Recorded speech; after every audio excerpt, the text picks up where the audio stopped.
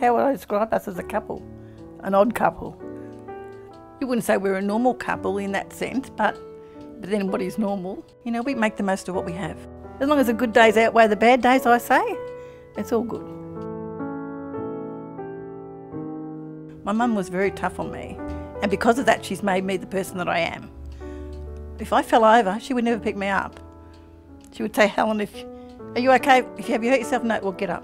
And she would walk off and leave me. But, you know, when I was a bit older, she explained to me, you know, I'm not always going to be here. Helen, you need to be able to get up yourself. And I think that's what made us the way we are. It made us determined and wanted to make a life for ourselves, I suppose. When I was young, I wasn't in a chair and I had lots of physio. And they got me on my feet, but I kept falling over and over. Too much alcohol. Cracking my head open. Your nose, broken nose. And broken nose and eyebrows. I looked like a boxer in the end.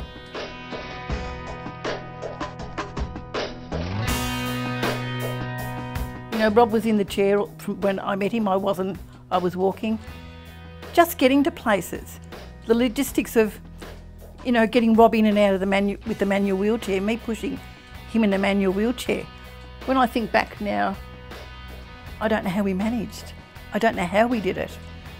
You know, if we went away, you know, we would have to take a manual wheelchair, which makes Rob even more dependent. And I mean, here I am walking on two artificial legs and trying to push him. And we knew if we were going to go further down in this relationship, as in getting married or living together or whatever the case may be, then we would need a vehicle. And I think once we saw this vehicle at this exhibition, we just both looked at each other and said, we were sold. That had to be, that's what it was going to be.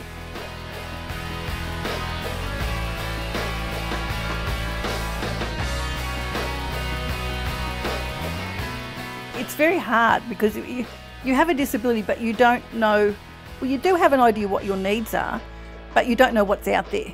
We wanted a vehicle where, I wanted a vehicle where Rob would be able to sit up the front with me and not be in a van where we'd have to yell to each other. I mean, we wanted to be a couple or do what any other normal couple would be, you know, do. So we decided this was going to be it. We went down that track, we looked at the pricing.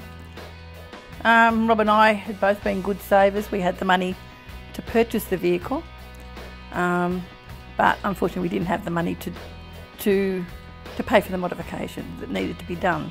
So we wrote a letter together to Dick Smith, and after about 3 days we had a reply saying that he agreed to give us some funding towards it. He thought it was a good cause. So we were able to raise the rest of the money over a period of 12 months, and well, the rest is history, as they say, really.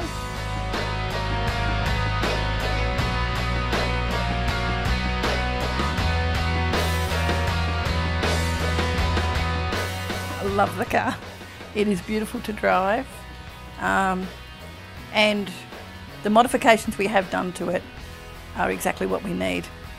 It's not a chore to say, oh, let's go somewhere. It's easy to do.